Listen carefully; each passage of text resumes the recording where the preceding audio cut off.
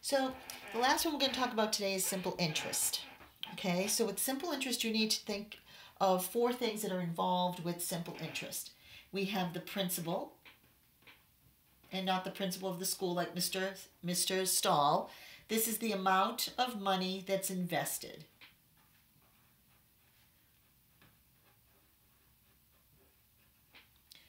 Then we have the rate, which is the interest rate.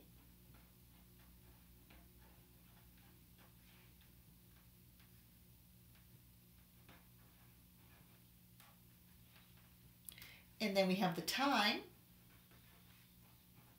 how long the money is invested. And that has to be measured in years. And then the last is the interest,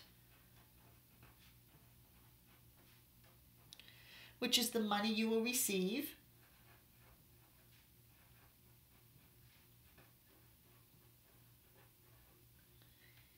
oops, spelt that wrong. The money you will receive from the investment. So if you have $1,000 and you want to invest it, so you go to the bank and you look into a program where you can invest your $1,000. They're going to give you an interest rate that you can earn on that vested money. And if you leave it in there for how long? So if you leave it in there for 5 years, and you want to know how much interest you're actually going to make on that money for 5 years. All right, so let's try this. We have a principal of $34,000. We have the rate of 4%. And we have the time, which is going to be 3 years. And we want to know what is the interest. We need to find the interest. So we're still going to use our proportion, and this time we're going to put interest over principal. Okay, so the interest is part of the whole, and the whole is the principal.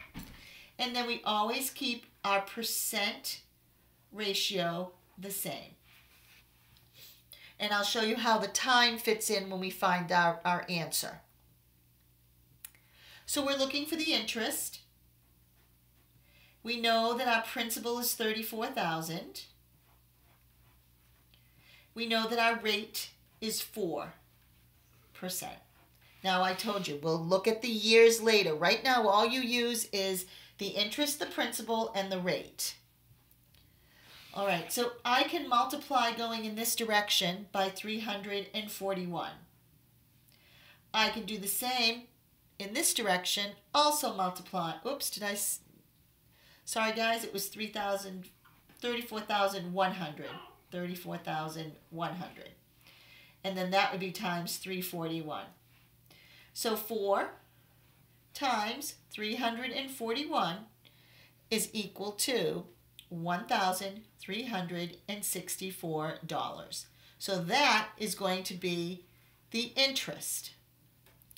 But here is where you have to take into consideration the years. So every year you're going to make the same amount of money on your investment. That's what simple interest is. So now I have to take that 1,364 and multiply it by 3. These are the years. Okay, you invested it for 3 years. So you need to take and multiply that by 3. And that's going to be 4,092. So your original principal was $35,100. And your interest is going to be $4,092. So what would be the total? That would be $38,192. So if you pulled that money out, you would make that kind of cash. Okay? All right, let's try another one.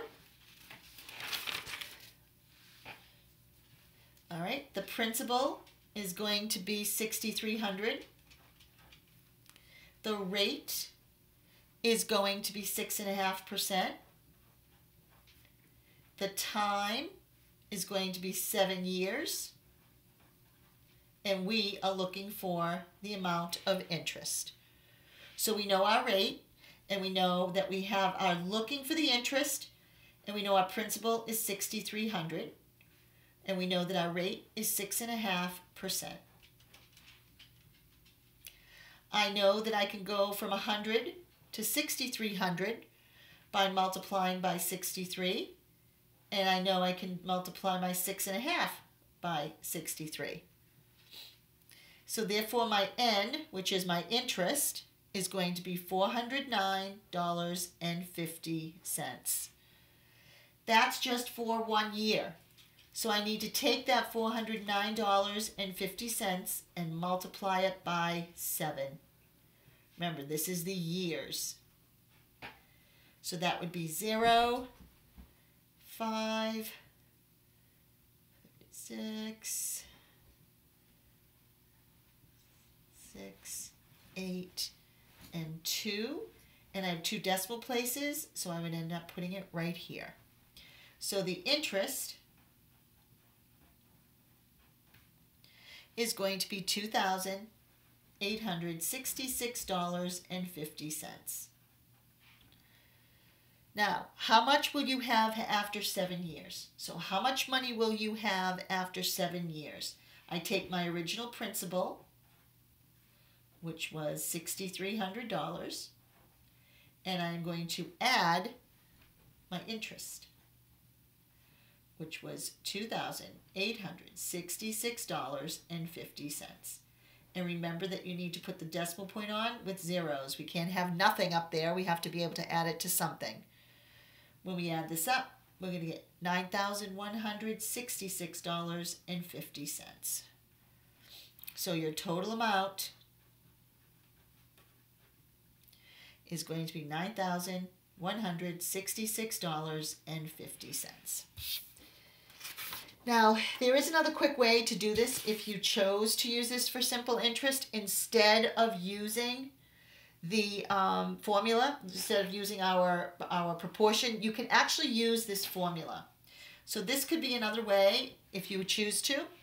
That would be interest is equal to the principal times the rate times the time. Now you have to remember that the rate must be written as a decimal.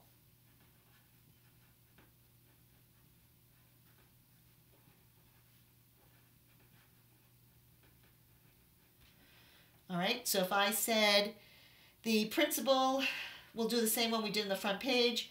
The principal is $34,100. The rate is going to be 4%, and the time is 3 years. And we're looking for the interest. Remember here, 4%, you need to write that as 0.04.